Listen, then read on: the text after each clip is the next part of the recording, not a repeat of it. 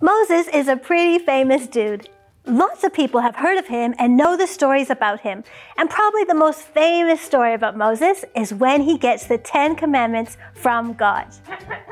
Excuse me, Alicia. Hi there, Monica. Well, I am afraid I am going to have to stop you talking about the 10 Commandments.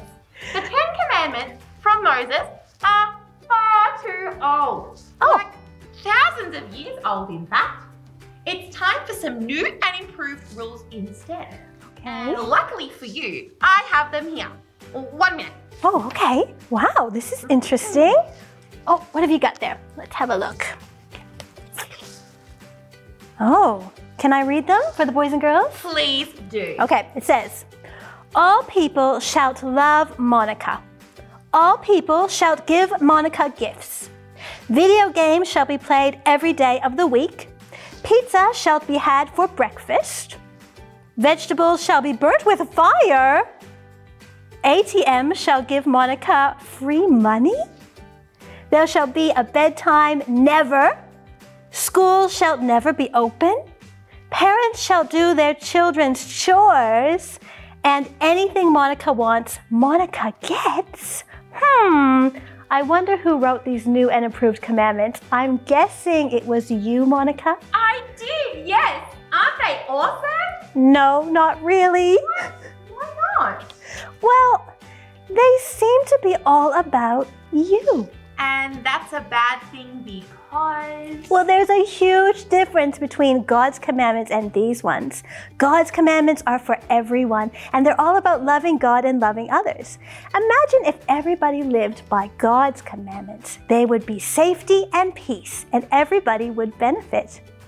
But your new and approved commandments are all about you. Imagine if everybody decided to live like this and created rules that only benefited themselves. It would be a pretty selfish and unhappy world. I guess you're right, but rules are just so boring. Oh, but imagine if there were no rules in footy. What would happen? If there were no rules, then nobody would know how to play. There'd be cheating and it just wouldn't be any fun. And imagine if there were no rules for drivers on the road, what would happen?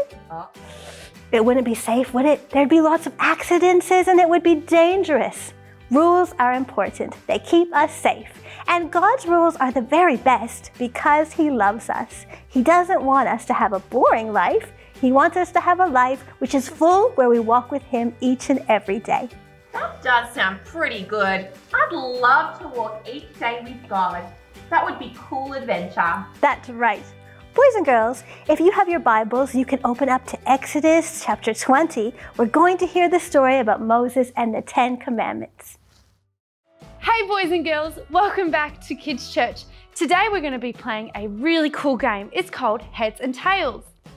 When I flip this coin, you're going to need to decide whether you think it's going to land on heads or tails. If you think it's going to land on heads, you've got to put your hands on your heads. If you think it's going to land on tails, put your hands on your bottom. All right, everyone, standing up, time to make your decision. What do you think it will be, heads or tails? You ready? I'm going to flip it. It's heads! Everyone who had their hands on your heads, you were not out. But everyone who had their hands on their bottom, it's time to sit down. All right, I'm going to flip it again. What do you think it will be? Heads or tails? Are we ready to see? It's heads again. All right, if you had your hands on your head, stay standing. If you had your hands on your bottom, time to sit down. All right, we're going to flip it one more time. It's tails. If you had your hands on your bottom, you can stay standing. That's the end of our game, boys and girls. But if you have people still standing in your house, see if Mum or Dad have a coin and you can continue playing until you have a winner.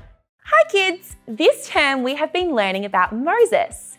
God used him to save his people from slavery and promised to bring them to a new land where they would be free. So in today's story, the people aren't in Egypt anymore and they haven't made it to the promised land yet. They're somewhere in between the desert. The people camped at the bottom of a mountain called Mount Sinai, and God came down to the top of the mountain to speak to them. But the people were afraid. There were trumpets and thunder and smoke coming from the mountain, declaring God's awesome presence. So the people stayed at the bottom of the mountain, and Moses and Aaron went up alone to talk with God. During this time, God gave his people rules. He even wrote them down, inscribing them on 2 stone tablets with his finger. Let's go through them together.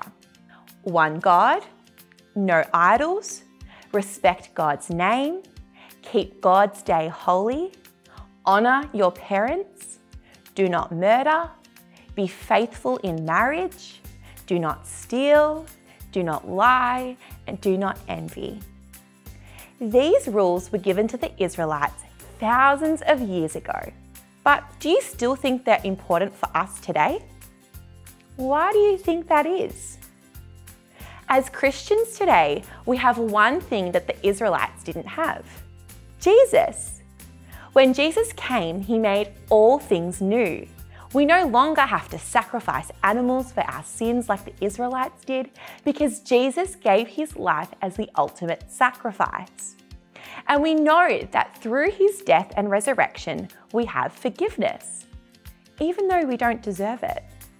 This is called grace, and it can never be taken away from us. But what about the law? What about the commandments that God gave to his people? Do we still need to follow them?